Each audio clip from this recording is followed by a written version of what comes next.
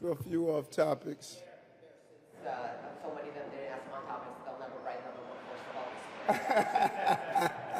Okay, all topics. I don't know how true that is. Good morning. Good to see you. How you doing? Good. Governor's race. On multiple occasions, Congressman Zeldin has intimated that he's still close with you, that you still converse, that he'd get along very well with you as governor. Given that there is a good bit of overlap between his positions on criminal justice and your positions on criminal justice, how accurate are those intimations? Everyone knows that I endorsed, support, campaigned for, rallied for Kathy Hochul.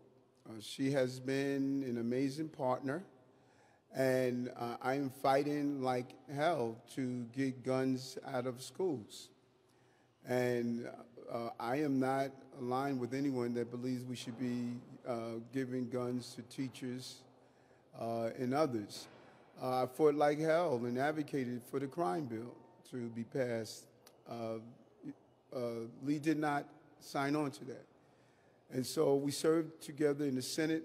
We've always had a cordial relationship, but we have some real philosophical disagreements that Kathy's aligned with me, and I think she's a great partner. And I'm looking forward to her going back to Albany. We have some real challenges in front of us.